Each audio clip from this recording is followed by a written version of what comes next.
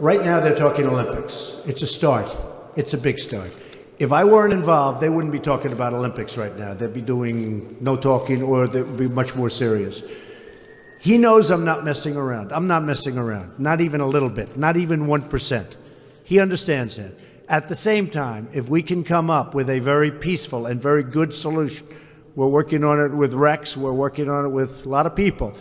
If something can happen and something can come out of those talks, that would be a great thing for all of humanity. That would be a great thing for the world. Very important, okay? President.